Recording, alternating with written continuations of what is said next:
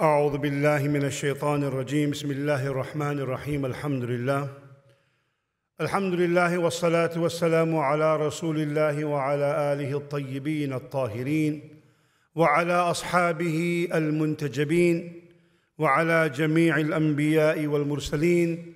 قال الله تعالى في القرآن المجيد والفرقان الحميد بعد أعوذ بالله من الشيطان الرجيم بسم الله الرحمن الرحيم: من عمل صالحا من ذكر أو أنثى وهو مؤمن فلنحيينه حياة طيبة ولنجزينهم أجرهم بأحسن ما كانوا يعملون. صدق الله العلي العظيم. In the name of Allah, most gracious, most merciful, all praise is due to our Creator, our Cherisher, our Nourisher, and our Sustainer. We bear witness there's none worthy of worship but Allah. We bear witness, we believe in all the prophets who came in the great line of divine. And we bear witness that Prophet Muhammad ibn Abdullah, Rasulullah sallallahu alayhi wa alihi wa sallam is the final of all the emissaries of Allah. Respected elders, ulama, huffaz, brothers and sisters, respected youth, students, the guests who have come from overseas, I greet you with the Islamic universal greeting of peace. May the peace, the mercy and the blessings of Allah be upon each and everyone present here at this auspicious time of Jum'ah, on this special Friday, on this special day of the week, in this beautiful house of Allah, in this most beautiful city of the world. I say to you, may the peace, the mercy and the blessings of Allah be upon you. Assalamu alaikum wa rahmatullahi ta'ala wa barakatuh. We often tend to look at the world around us and wonder, in these challenging times, how could we make the world a better place? I believe that each conscientious person has two primary choices. And that is, one, to accept conditions as they are and to leave it as it is, or to accept the responsibility for improving both ourselves and as well as the world around us. The sage Ibrahim bin Adham, one of the most prominent of the early righteous ascetics or Sufis, who lived about 170 years after the time of Rasulullah sallallahu alaihi wasallam, he's reported to have said, I always wanted to do something meaningful. When I was young, I wanted to change the world. I found it was difficult to change the world. So I thought I will change my community. When I found that to be difficult too, I began to focus on changing my town. I couldn't change the entire town. So I began to concentrate on my family. Eventually, I found the only thing that I could really change effectively was myself. Now, as an old man, he said, I realize if long ago I focused more on improving myself, I could have impacted on my family. I could have enhanced the neighborhood, which would have transformed the society perhaps, and which may have influenced the nation and potentially changed the world. And if not, at least I would have been a better person. Change always begins with the self. So we know that the life of a believer, each and every believer, it revolves around Iman and Amalul Salihat, faith and the manifestation of that faith in good deeds. Therefore, these two concepts are so often paid off in the Quran. الَّذِينَ آمَنُوا وَعَمِلُوا الصَّالِحَاتِ. Very often they are paid in the Quran. And by virtue of that, of Iman and Amalul Salihat, of faith and manifestation of faith in good deeds, it ought to be a catalyst. A believer ought to be a catalyst for good wherever they find themselves in any situation. You see, too often we have plans revolving around changing the world around us, changing things, changing others, altering things, but really about improving our own selves. And this, as if we are oblivious of the Quranic directive, إِنَّ اللَّهَ لَا يُغَيِّرُ مَا بِقَوْمٍ حَتَّى يُغَيِّرُ مَا بِأَنفُسِهِمْ. Certainly Allah will not change the condition of any people unless and until they change themselves and what is within themselves. We cannot attain what we need by remaining where we are or where we have been and leaving things as they are. We must realize that where we are and in which direction we intend to be heading. We should make sure that we avoid the mentality of Christopher Columbus, Italian navigator and of course colonizer, who made 4 voyages across the Atlantic Ocean from Italy. He died after having traveled 4 times. He died believing that he reached the Far East, while actually he reached what is now known as America. So he didn't reach the Far East, he didn't reach the Far East, he reached the West. So we have to avoid what we call this Christopher Columbus syndrome. That is, when he started, he did not know actually where he was going. He did not really know where he was when he got there. And when he returned, he did not exactly know where he had been. Be very careful of where we are and which direction we are going. And this begins by analyzing how we perceive the world around us. Because the way we perceive the world around us is a product of our thinking, and our thinking is a product of our beliefs, which are the products of our life experiences, which are constituted of those elements which most influence our hearts and our minds. So the feelings and beliefs and the thoughts that we harbor in our hearts, this colors our perception.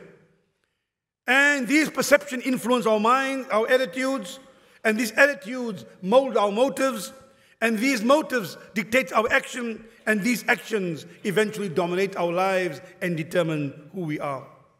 So how we see the world around us and which judgments we make as we engage the world greatly determines the quality of life we live and the contribution that we make. So in navigating the road of life, each of us should have that mentality, not to consider ourselves victims of what happens, but rather as potential architects of making a difference, of pathways of making things happen. Don't let things happen, make things happen. Do not be the passenger of your life, be the pilot. यकी महकम अमल पे हम मुहब्बत Fatih अलम जिहाद जिंदगानी में है ये मर्दों की शमशीरें. You know, certainty of conviction, considered action, and an all-conquering love. This is the armaments of the people of action and of faith. Learn to ride the wave of life with its ups and downs. There are moments of joy and tears. There are gains and losses, highs and lows, advances and setbacks, achievements and disappointments, happiness and sadness. But as we ride the roller coaster of life, resolve and be determined to perform without delay what needs to be performed. So during this crucial period in our history, it's imperative that each of us makes a personal statement with our lives, through our thoughts, through our words, and of course, through our actions. None of us have the luxury of being selfish, or being uncaring, or being indifferent. Because if we're not part of the solution, then through our apathy, we could be of those who are contributing to the problem. And be of those as a source of instrument of benefit, as the Rasul said about the believer, قَضَاءِ حَوَائِجِ النَّاسِ. Allah uses you as an instrument for the benefit of humanity. So be part of the solution, not add to the problem. But this requires us to take care of our infrastructure, our personal infrastructure. We need to improve our lives and enhance our potential to have a positive impact on the world around us. If we want ourselves and those around us to live a happy and fulfilling life, it's very important to tend to our personal infrastructure, the body, the mind, the heart, and the soul. On the one hand, safeguard your physical well-being. It is easier said than done, but we know we should eat wisely, watch ourselves, our bodies, how we abuse it or use it, exercise regularly, avoid unnecessary or imprudent risks, and stay away from all forms of haram, drugs and intoxicants which pollute the body. Because physical well-being is probably the first component that comes to mind when thinking about the well-being of people. That's why when you meet people, Assalamu alaikum, how are you? You don't ask, how's your car, how's your job? Just courtesy in any part of the world. Assalamu alaikum, kayfa haluk, kayfa haluk. You ask about their well-being. It's a universal norm. So, it's often the component most neglected. It's the first thing we ask, uppermost in our mind, yet not really in our thought. Health is one of the blessings least appreciated until, of course, we lose it. And therefore the Rasul sallallahu alaihi wasallam, hadith documented in the Sahih of al-Bukhari, Imam al-Bukhari said, "Ni'matan maghbunun fihima kathiru min al-nas, as-sihha wal-faragh." There are two blessings of Allah which human beings do not fully appreciate: health and their free time. Furthermore, the Prophet reminded us about the value of these things we take for granted. And he said in a hadith documented both in Bukhari and by Ibn Majah, he said, "Man asbaha minkum aminan fi sirbi, mu'afan fi jasadi, indahu quta yawmi, faka'annama hizat lahu dunya bihadafiriha." Whoever finds himself secure in his home, enjoying good health, and has sufficient provision for the day, it is as if he has all the treasures of the world at his disposal without him realizing it. And therefore the Rasul warned us about many dimensions. لا تزول قدم عبد حتى يسأل عن عمري فيما أفنى وعن جسمي فيما أبلى وعن مال. About your wealth, about your youth, about your life, about your knowledge. Among the things Allah will ask you, عن جسدي فيما أبلى, your body, how you used it or abused it. And therefore, we are told in numerous ahadith, اغتنم خمس قبل خمس, value 5 things in life before 5 things come to pass. Among them, وصحتك قبل سقمك, value your health before ill health or sickness touches you. And therefore the Rasul in a hadith documented by Imam al-Tirmidhi said, فَإِنْ أَحَدًا لَمْ يُعْطِ بَعْدَ الْيَقِينِ خَيْرًا مِنَ الْعَافِيَةِ. He said, other than the certainty of faith, no blessing is better for you than your health. So focus on our well-being, because if we are incapacitated, there's little we can do for others. Pay attention to the mind, because like our bodies, our minds need to be exercised, stretched, strengthened through continual learning. That's why اطلب العلم من المهد إلى اللحد. We learn, not necessarily in schools or in classes or universities, or even we can learn lessons of life from the cradle to the grave. Continual learning, reflect, introspect, keep getting smarter and wiser by keeping ourselves well informed, learning from our mistakes and empowering ourselves. Nurture the heart, because Allah looks at the heart. إِنَّ اللَّهَ لَا يَنْظُرُ إِلَى صُورِكُمْ وَلَا إِلَى أَجْسَامِكُمْ وَلَكِنْ يَنْظُرُ إِلَى قُلُوبِكُمْ وَأَعْمَالِكُمْ. The heart and the deeds that emanates from that heart. We need to understand and satisfy as best we can our emotional needs, our need for love, for friendship, for belonging, for fun. But we must also cope with negative emotions like anger, like jealousy, like frustration, fear, and loneliness. We are therefore instructed to keep our emotions in check. We are instructed to keep our attitudes good and to keep our thoughts pure. But over and above that, we also need to acknowledge our spiritual needs. From an ethical and moral perspective, we should contemplate the higher purpose and the deeper meaning of our lives and try to live meaningfully. Spirituality lies both internally and externally in how we engage ourselves in our inner being and the realities, the greater realities of life and our eventual accountability.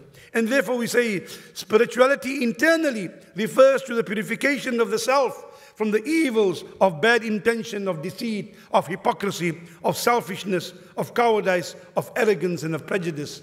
And outwardly, spirituality becomes manifested in our attitude and behavior and in character. In focusing on the neglected dimensions of ourselves, there are dimensions of ourselves which we neglect. In focusing on the neglected dimensions of ourselves, we could enhance our very humanity and be revived in a most positive way, inshallah, as the Quran promises.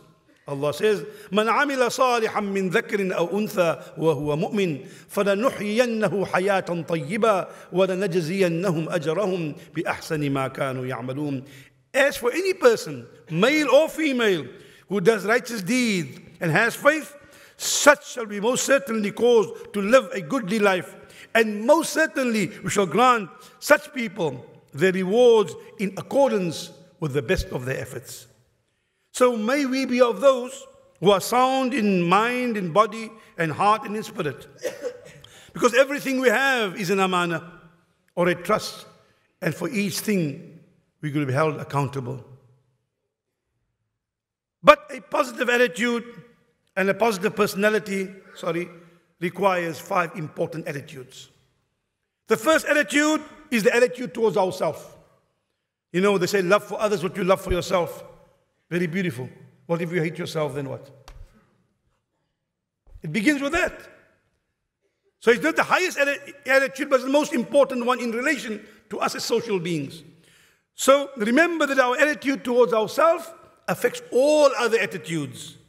Self-respect, therefore, is the forerunner of all respect. For the one who does not respect himself or herself cannot respect other people. So self-respect is the forerunner of all respect and of self-esteem. And self-esteem is so essential for a positive personality.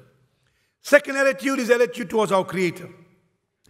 Our attitude towards faith affects our relationship with our Creator, and also at the same time determines the principles by which we live with the world around us. In other words, our attitude towards our Creator determines how we view our responsibility towards the creation of that Creator.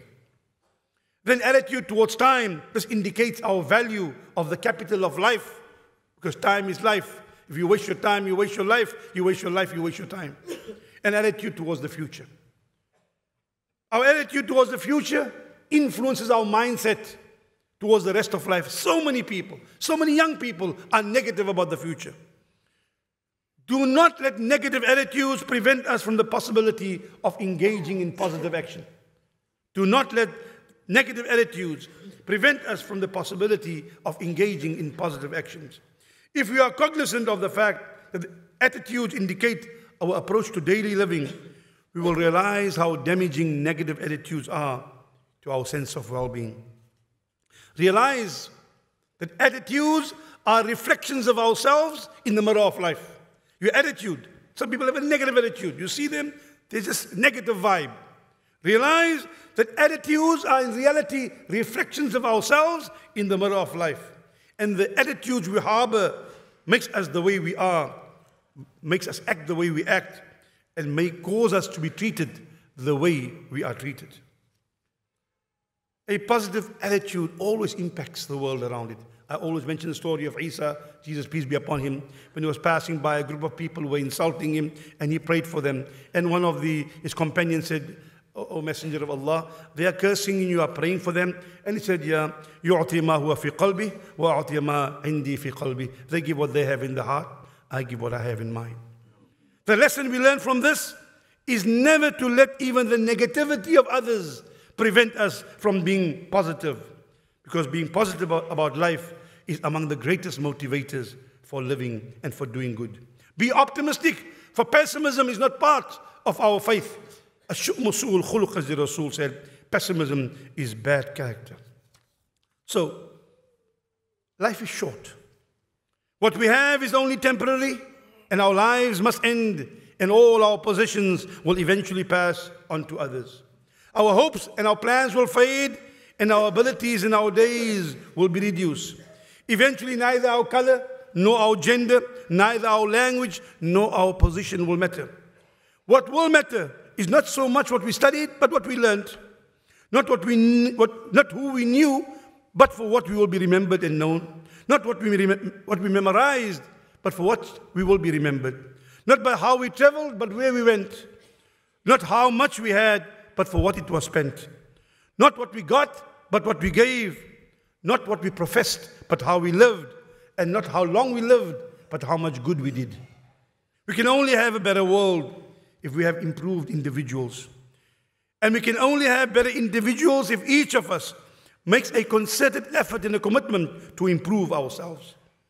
If we take care of our personal infrastructure, our mind, our heart, our body, and our soul, keep our attitudes good, we improve our lives and enhance our potential to have a positive impact on the world around us. Sayyidina Ali, karramallahu wajha, said, خالط الناس مخالطة إن متم بكوا عليكم وإن عشتم حنوا إليكم. Socialize and live with society in such a way, live among people in such a way that when you die, they mourn for you. They genuinely miss you. And when you're alive, they desire to be with you in your company.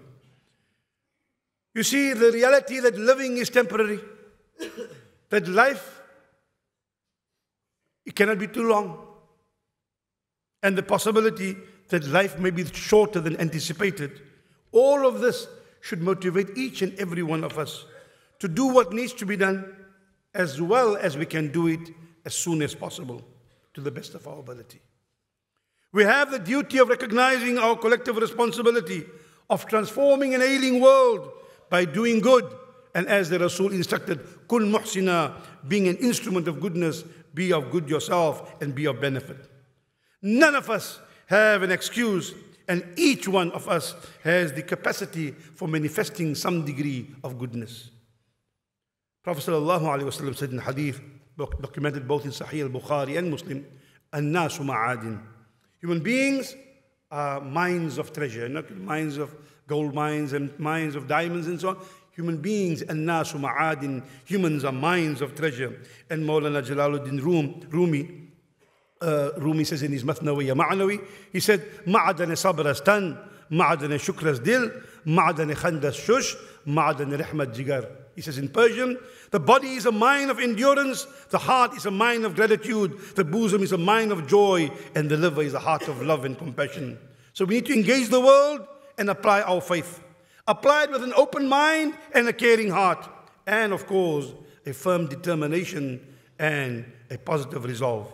And in that way, we can remove prejudice with understanding, supplant war with peace, displace darkness through light, overcome evil with good, replace misery with hope, and supersede hatred with love.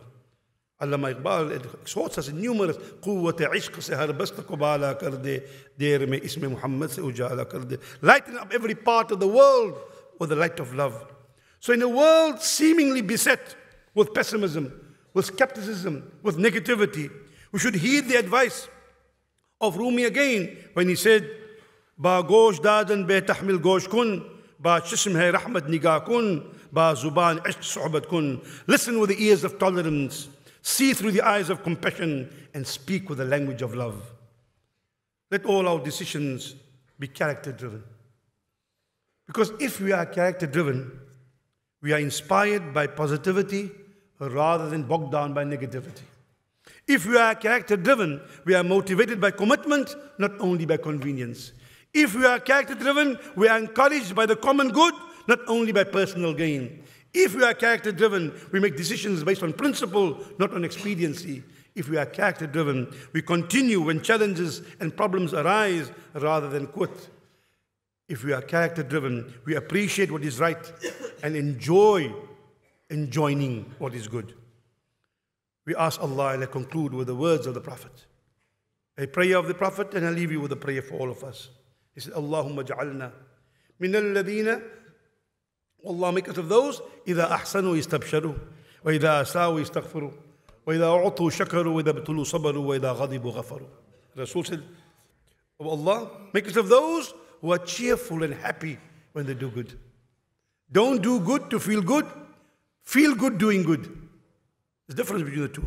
If I go once a year and give some poor people some bread, I feel so good, mashallah, I'm so generous. Wrong thing. Feel good, but don't do a little good and you say, I'm so good. Feel good doing the good. Don't do good to feel good.